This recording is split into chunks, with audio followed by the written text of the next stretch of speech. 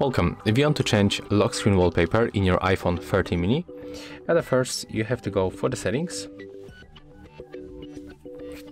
Next you have to scroll down and you have to go for the wallpaper. And then click to choose a new wallpaper.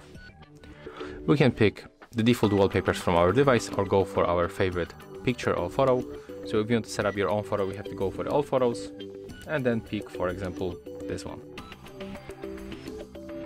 We can also turn on or turn off the perspective zoom right here. We can also resize that photo, so I'm going to put maybe this part and then click to set. Of course, we have to choose the lock screen.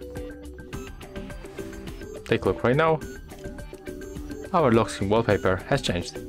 If you find this video helpful, remember to leave a like, comment and subscribe.